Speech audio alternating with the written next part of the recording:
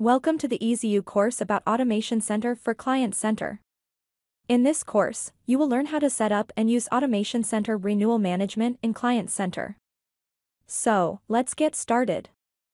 First, we'll discuss what Automation Center renewal management is and how it ties into Client Center. Agents can use the Automation Center to dispatch policy summaries and tailor-made communications, while consumers will receive proactive alerts in Client Center on upcoming renewals and options to request changes within policy summaries.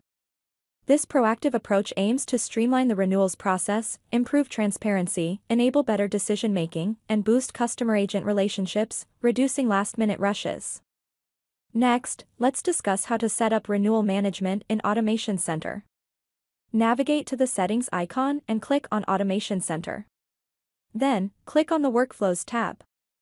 Depending on whether you're an Automation Center admin or basic user, you'll click on either the Create New Workflow or Suggest New Workflow button. Doing so will land you on the Select Trigger page of the Workflow Editor, where you'll need to scroll down to the Retention Center section. Now, click on the arrow on the right-hand side to expand the section. Here, you'll see two options: applicant added to the renewal list and policy added to the expiration list. Both triggers have an action that shares policy summaries and can be utilized to help you be proactive during the renewal process. For this tutorial, we'll select the option for applicant added to the renewal list. After making your selection, click on the Next button to proceed. This will bring you to the Add Filters page. You can choose to add a filter if you wish to, but we'll go ahead and click Next to continue. On the Add Actions page, we want to add the action titled Share Renewal Policy Summary to Client Center. If you choose the Policy Added to Expiration List trigger, the action associated with it will be titled Share Policy Summary to Client Center. On this page, you can enter the number of days to wait until the policy summary is shared to Client Center, but we'll leave this as 0 so that it triggers immediately. Additionally, you can include a message to the customer in the text box. When you're done, click Save Action. Now, we're back at the Add Actions page. The next action we recommend including is a Send Email action to notify your customers that you have shared the policy summary with them in Client Center. Once on the Send Email action page, you'll want to select a template. There are two email templates: Share Policy Summary Template and Share Renewal Policy Summary Template, that provide all necessary information for your customers, including a link that will take them directly to the policy page in the Client Center after logging in. For this tutorial, we'll select the template titled Share Renewal Policy Summary Template. We'll leave the number of days set to 0, so that the action is triggered immediately upon an applicant being added to the renewal list in Retention Center. To the right, you can preview and edit the email, should you choose to do so. If the applicant doesn't have an email address on file, you can select the box to send a text message instead. When you're ready, click Save Action.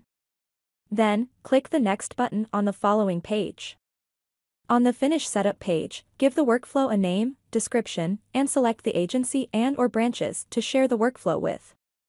If you're an admin, you can choose whether to enable or disable the workflow, then click Save Workflow. If you're an Automation Center basic user, you can click the Suggest to Admin button. To learn more about creating automation workflows, check out our How to Create and Suggest Automation Workflows video. Next, let's discuss how renewal management works on the Client Center side. Upon utilizing the link provided in the email template we just set up in Automation Center, customers will be taken to the Policies page. If the customer chooses to log into the Client Center without the provided link, the necessary policy to review will be easily recognized with a review tag and a notification icon on the home page. Policies nearing expiration will be flagged with Prepare for your renewal, and renewing policies carry an upcoming renewal note. Conveniently, both come with options to directly review the policies. Additionally, when inspecting a policy, customers will be taken to a detailed page that has been pre-updated with the most current renewal information. If there are any required amendments to the expiring policy, customers can submit those using our Request Change function. For those with renewing policies, keep in mind that the Request Change option will only feature the general change request. All change requests, as always, trigger an instant notification to both the user and the system, with associated tasks and notes added to the customer's EZLynx account for better tracking and coordination. To learn more about how change requests work, check out our How to Service Policies video. That's all for this EZLynx course on Automation Center for Client Center.